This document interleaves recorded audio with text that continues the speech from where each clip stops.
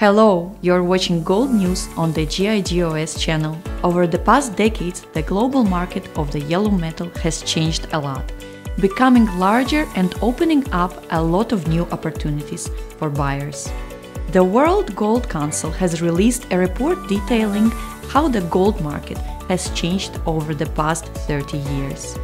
In our video, we present the most interesting data from this publication.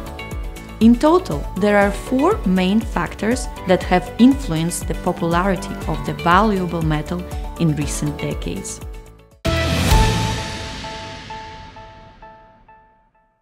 Factor 1. The geography of gold mining expanded. Since 1992, more places where the noble metal is mined have appeared on the world map. Today, gold mining is fairly evenly distributed across all regions of the planet. This factor is key to the stability of the gold market, as it significantly reduces the risk of supply disruptions.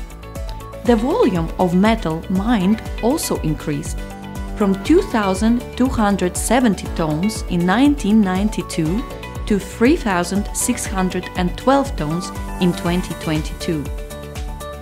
Factor 2. India and China have become leaders in gold consumption.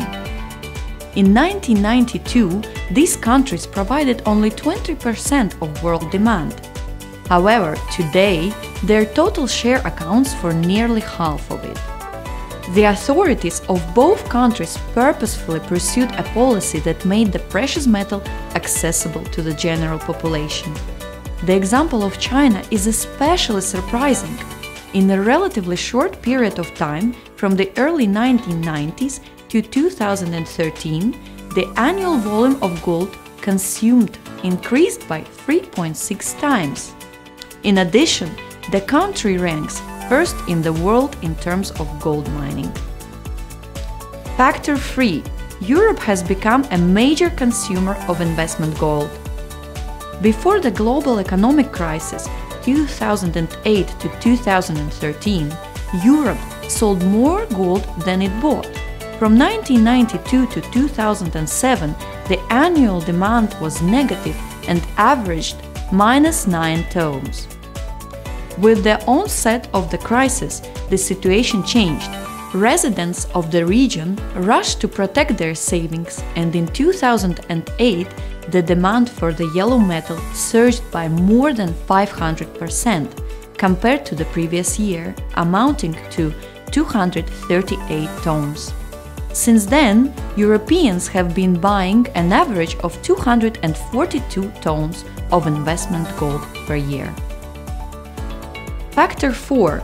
Central banks have begun to accumulate the defensive asset.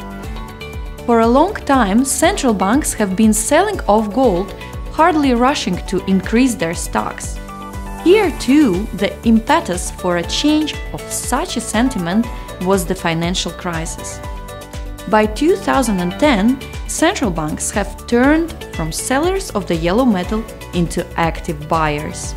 In the next 12 years, they added 6,815 tons to their total reserves.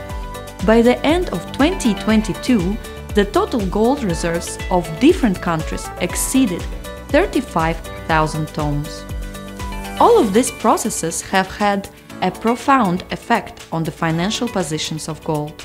Over the past 30 years, the asset has increased in price sixfold and has shown an average return of 5.8% per year.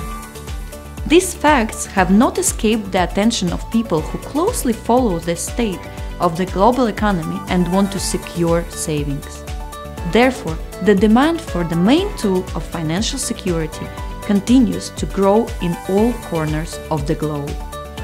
You have watched Gold News on the GIGOS TV channel. Soon we will be back with a new story, but for now, like, subscribe to the channel and do not forget to click on the notification bell. See you soon!